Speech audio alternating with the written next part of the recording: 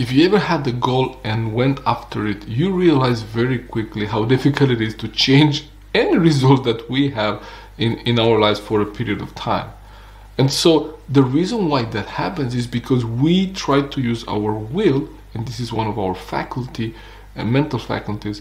We want to use our will to force ourselves to change the behavior. So, for example, I have a goal to lose weight, and I think this is something that many of you can resonate with.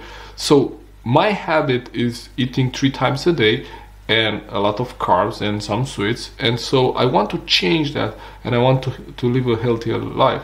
So for me to be able to change that, I need to implement something. So how can I lose weight? 2 things: eat less, exercise more, right?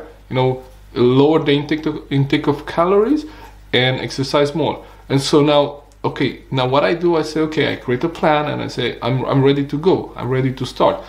And on that plan I have, okay, you don't take any breakfast, you just jump off of breakfast and only have a black coffee or tea in the morning.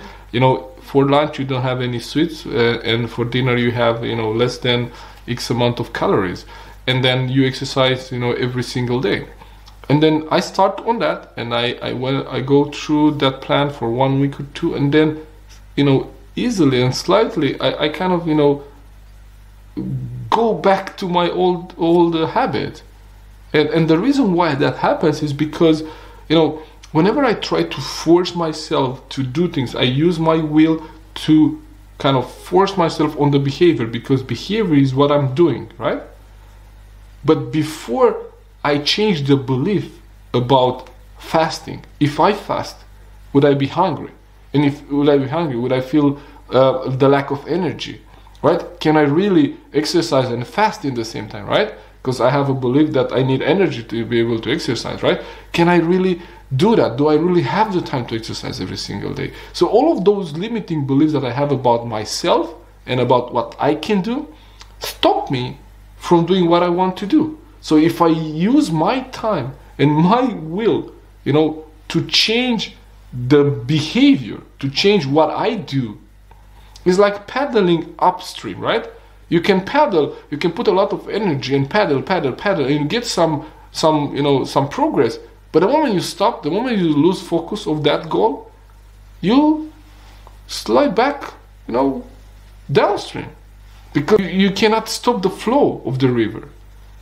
But if you use your will to change the belief about you, the results you can get, fasting, whatever it is that you're trying to achieve, all the beliefs that you have around that one, it will be a game changer. It's like, changing the flow of the river.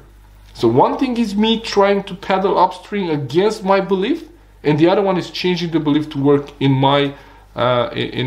my behalf, to work for me. So I think here's where the biggest secret lies.